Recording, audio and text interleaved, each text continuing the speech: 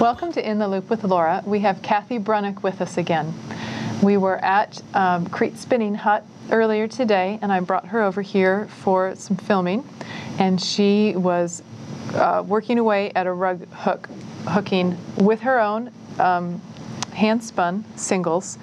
And I said, oh, let's just take that too, because we have had Jenny on here before talking about rug hooking with yarn, and Kathy knows so much about it. How long have you been rug hooking? I started rug hooking in the 60s, and I started using hand-spun yarn. Your hand-spun or my hand-spun? And how I decided to do it was that I was experimenting with dyeing. And I had seen a small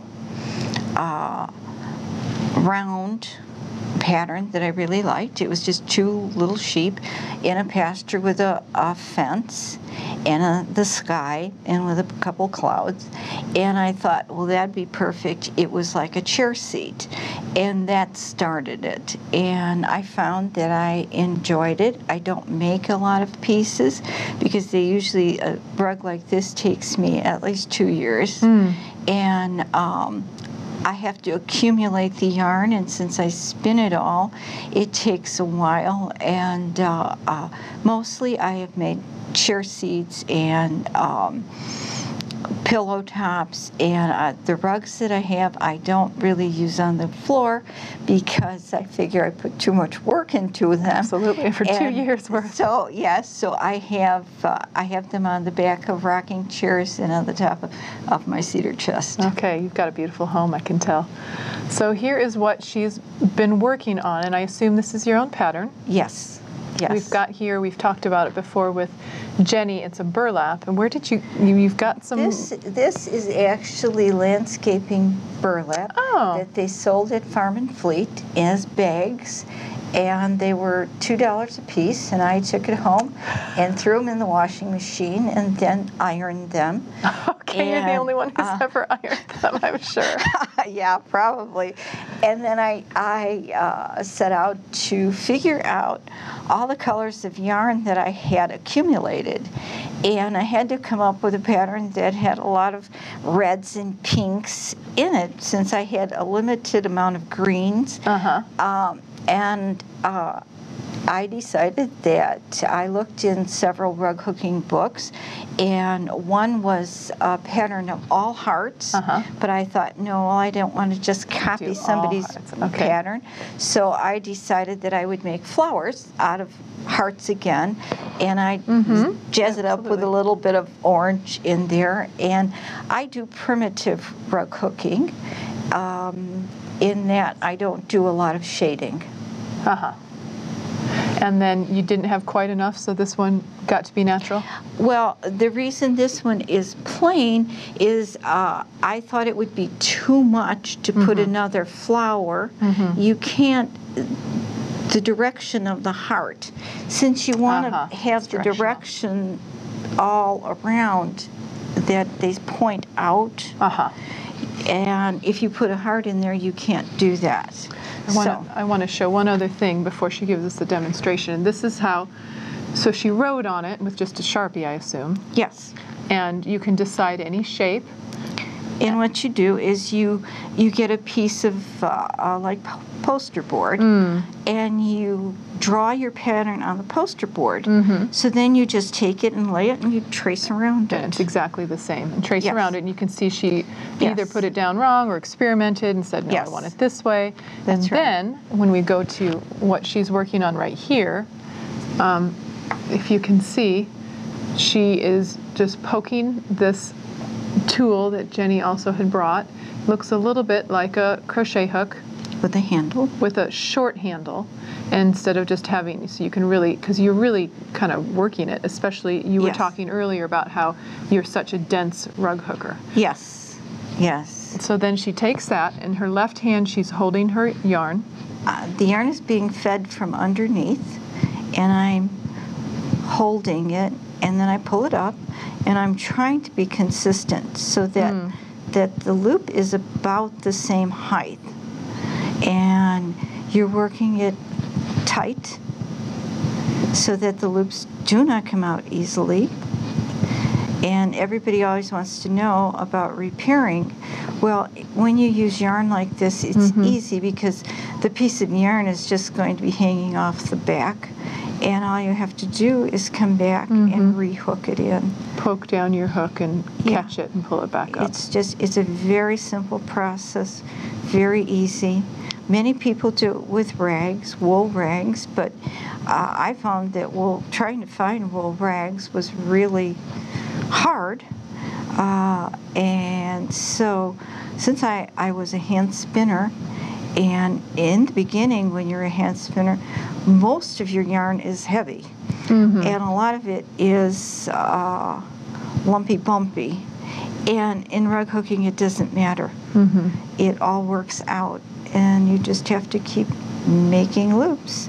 I can see as you're doing this from my angle that you're slightly, when you do the hook, you're very slightly pulling down. It back. Yes. Whether that's locking or just to make sure it's the same height. You're trying to keep it the same height. Right. And that is a personal thing too. I've seen primitive rugs that have different heights to the pile. Yes.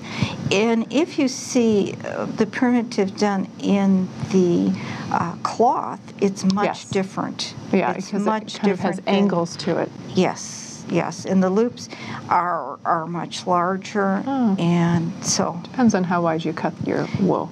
Well, primitive is usually half an inch. So that wide. Yeah, it's wide, yeah. And it depends if you're using wool or cotton, or you can even use blends. So the wool is great because you felt it and then it won't ravel. But I have seen cotton that they use the cotton strips and they ravel, and so you get this really interesting kind of stringy top. So when you say that you felt the wool, do you mean when the whole thing's done you throw it in and wash it? Before you've got it skeined? When you're doing it out of cloth, you felt the cloth first. Right. With the yarn, you really aren't felting it. You're doing what they call fulling. You put the yarn in extremely hot water when you wash it, and then as a skein, and then as you rinse it, you use cold water, so it shocks it. Okay. And that's kind of a boiled wool, and so it stays together better, and it makes it a little tougher. Okay. Well, this is just beautiful, and it's wonderful to know, again, different things that you can do with your spinning, different things you can do with different wools that somebody might say, oh, you can't use that. Yes. I'm going to keep that in mind as I encounter different fleeces. Yes. And this is just another beautiful piece of artwork, which our pioneer mothers would say, you know, you're making something out of nothing. That's right. Or a $2 sack of feed sack. Yeah. And because in the United States, feed no longer comes in burlap bags. Oh. These were actually bags from Brazil, from cocoa beans. That's great. Because if you read the back of it, you'd see, what's underneath the working, that it says cocoa beans. So it can help keep you awake. Well, I don't know if it keeps you awake, but yes. Well, thank you again for coming and sharing yet another craft. We really have enjoyed having you here, and I know that we've enjoyed, all of us, hearing Kathy's wonderful wisdom with rug hooking this time. You're welcome. Someone who I have to be to say that it's overrated. Welcome to In the Loop with Laura. Today we have Kathy Brunick with us again.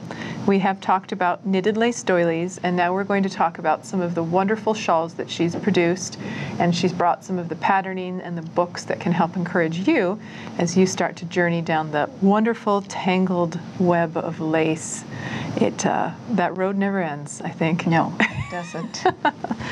The first, I'm just going to jump right in because we have so many wonderful examples. This is out of Kathy's homespun, an alpaca, and was this one of Crete's alpaca? No, it's one of the alpacas that I bought from Crete. His name was Satabre, and he was a big male, and so I spun it. It's not as fine, but this is a Myrna Stallman, her book, and Let me show you that book as you're talking. her book, you can decide if you want to do them fine or heavy. It doesn't matter. And she does a shawl that has fitted shoulders, so they stay on very nice. And she is a master of lace knitting and definitely of lace writing. Yes. Do you know where she's out of? No, Okay. don't remember.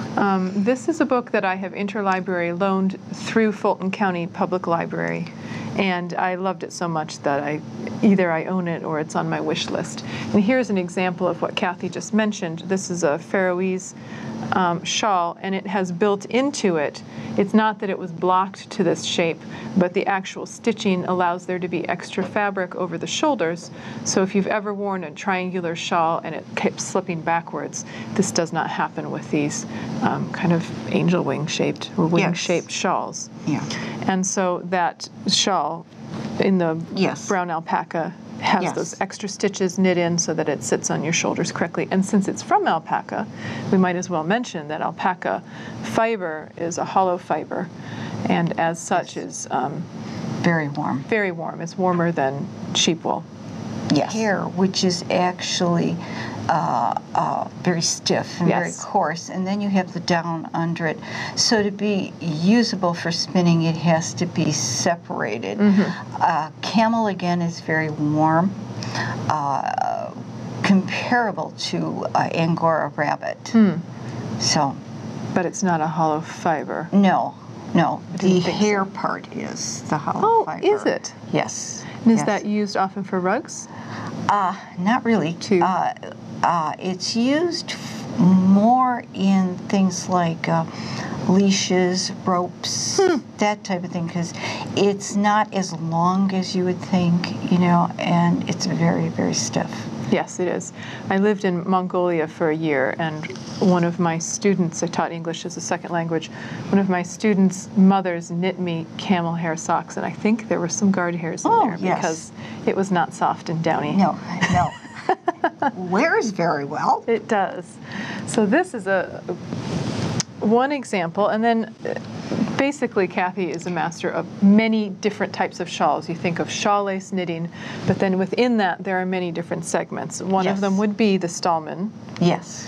And this is an example this is the Shetland, or which one is this? Yeah, that is the Shetland out of Rowan. Okay. And I believe they had done it as a garter stitch based, I'm not sure. And you work the center first. And they had wanted you to work the ends back and forth because they didn't want you to have to purl in pattern. This is your actual knitted lace. Okay. Because every row is a pattern row. Right. So you're working pattern on both sides.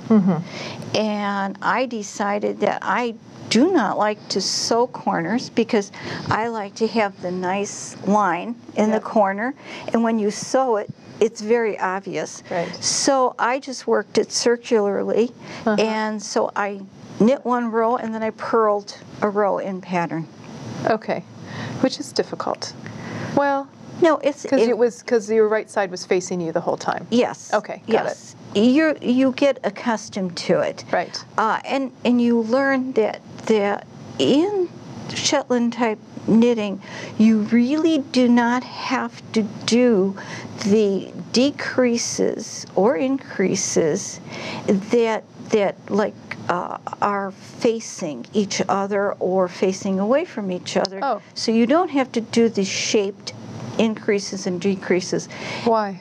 Because it doesn't matter. Once can't it's see it? blocked, you don't really.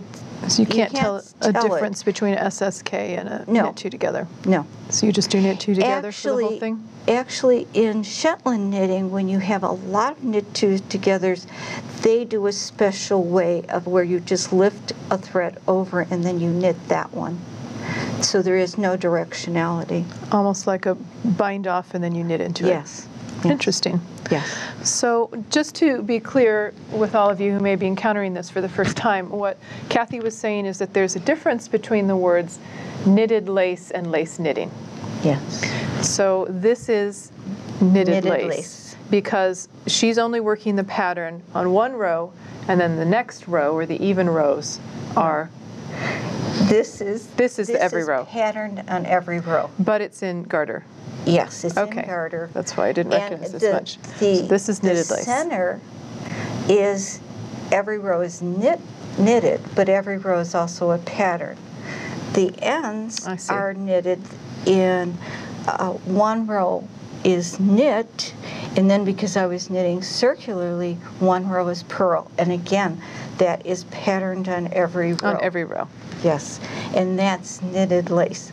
Lace knitting is that you knit one pattern row And then then you do a plain knit row. a plain row, either knit or Or purl. purl. Just depends on, yeah.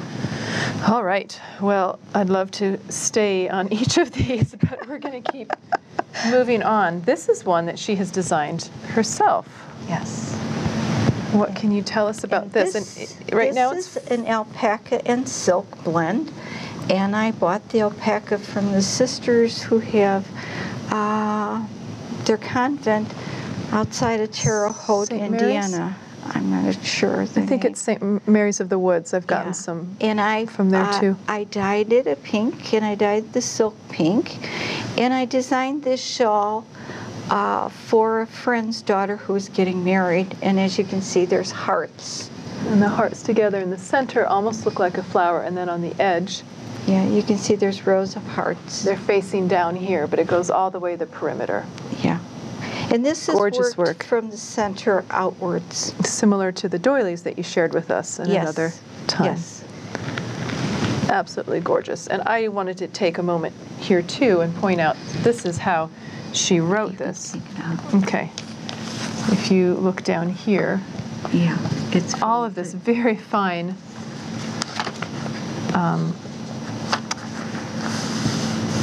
graph paper, and of course pencil, Yes. Yes. Yes. and a lot of math. I do tell my children if they might say, I'm not going to use math, I'll say, I'm using math in ways I never thought I would have. So here's the center where she would have cast on, and it comes out because she's increasing, Yes. and that's what makes, when you put the 4 together, she repeats this 4 times, and it becomes an entire shawl knit in the round, but it becomes a square. Yes. Yeah, and that's just very fine work. And here is the Rowan book that she mentioned as well for that the second shawl. Rowan lace, and they have, That's the oh, picture. there it is. Yes. Of course, well, Rowan is a British yarn company. There. Yeah. They have the most beautiful pictures of little waif-like models standing in romantic places wearing beautiful hand-knitted goods. Yes. Gorgeous stuff. So we have 3 more to share with you. How about the one that your hand is resting on first? Okay. This is an Estonian, and it is out of the second book of Estonian knitting. And it's their traditional patterns with a lot of nubs. As you can see, it's a circle, and then it has a nub in the middle, and then on the ends, you can see there's nubs. And that's what Estonian knitting is known for. And these noops are not particularly difficult to make. They're just a little bit tedious. In Estonian knitting, this is a sock knit stitched.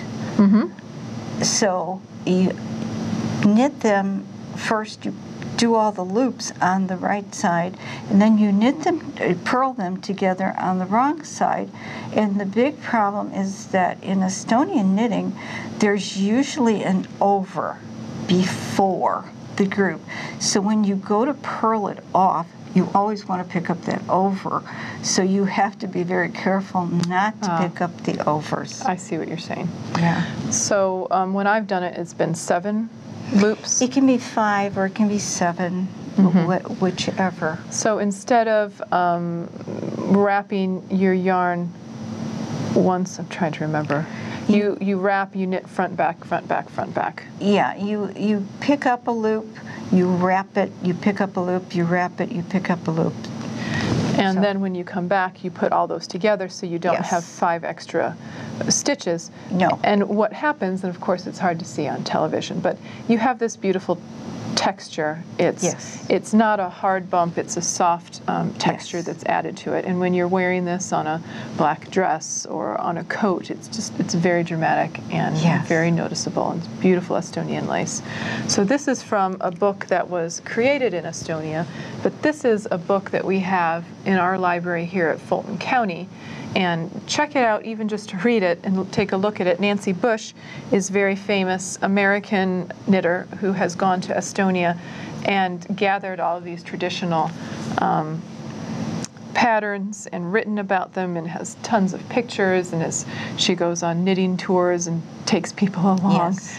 and has many gorgeous shawls that she has collected and written about, including the one right in front of us here. Yeah. Or was this from the Hopsala book? No, that's from her book. Okay. This is, I didn't mark it, but it's Queen Sylvia. Yes, that one's on my queue. And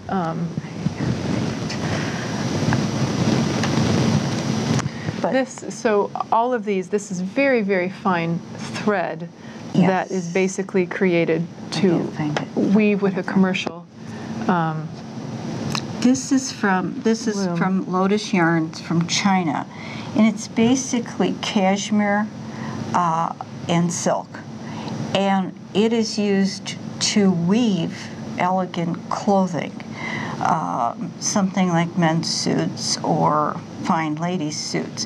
However, I bought it from Sandy Terp, who runs Moonrise Lace Knitting, and she had people who were knitting with it, and a friend bought this for me after I had knit her daughter the wedding shawl out of this.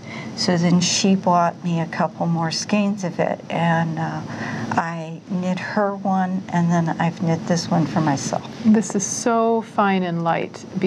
You can see how small it meshes up. I mean, this is finer than wedding lace, Well, it's wedding It's ring a- shawls. yeah, it's about, well, The- she had put hers through a wedding ring, so Yeah. yes, So it's like a veil itself. yes. Just fantastic. And then we have at least one more. Was this something you wanted? This is an Evelyn Clark, Okay. and this was one of the first shawls that I did. And this is her Estonian arches, and because I really like garter-based Oh, yeah. stitches, where she did it in sock net stitch, I did it in garter. So the arches she's referring to, this is a common Yes. motif in Estonian shawls. Yes. And it's often used along with other things, but she has knitted this entire shawl, which if we can get the shot up here, the entire shawl in this pattern. It's beautiful. And And what that- is the yarn? That was polypay wool, and it was from one of my sheep, and I hand dyed it. Beautiful. Lovely gift from a sheep. Yes. And Evelyn Clark is a famous American shawl designer Yes. who lives in the Pacific Northwest. One of her books. I guess we put it this way. Correct. Yes. And although this shawl is not in the book, this is a very good book, as it gives you many different patterns and ways that you can combine the patterns to do your own design. And as well, Evelyn has many individual patterns for sale on Yes. Ravelry. So look her up. And Yes. she is a wonderful lady. I've been able to meet her several times in Seattle. So our last one here, would you say that Shetland shawls are your specialty, or do you not have a specialty with all of them? I don't know. I enjoy Shetland, and I think it's because it is garter stitched Okay. based, and I really enjoy it. So this is a center out. That's unusual for Shetland, isn't it? This is actually, it looks like the center out, but it is not worked that way. Oh. This one is worked, you work all the edging lace first, Really? and then you come around and you pick up over 1,000 stitches. Do you now? And you divide it into 4, and then you work it from the outside in. This is a Gladys Amadoro, Oh. and that is her way of working. And she was a very well-known knitter in the Shetland Isles. Oh my goodness. And she decided that she wanted to do them circularly, but she did it the traditional way, that you start from the outside and you work in. So at one point you had to graft the... No, you don't graft. What do you well, do you, at the edge you, when you've got you, the two ends together? Well, you work the edge here, all of this edging, Right? and when you hit, I can't find it, but in the middle of it, then you pick up all these stitches on that edging because you've slipped the first stitch. Right. So it's left a nice...